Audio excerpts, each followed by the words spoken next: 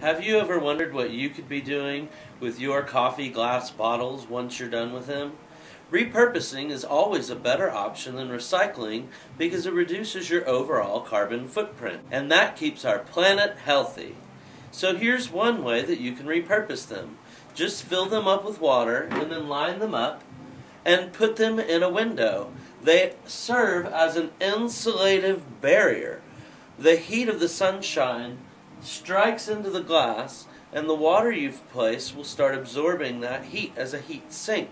That way natural sunlight will still pass through but without the heat. So you can keep plants on this side and they'll stay alive and healthy all through the winter. And then in the summer too, you're helping to keep a lot of the heat on the outside while you keep your inside cooler.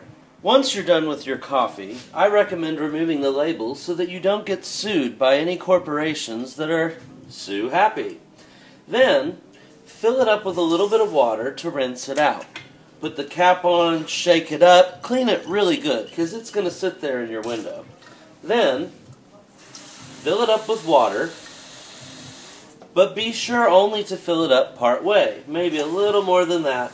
This way, as the water gets cold and hot and it expands and contracts, you have some wiggle room so your bottle doesn't burst.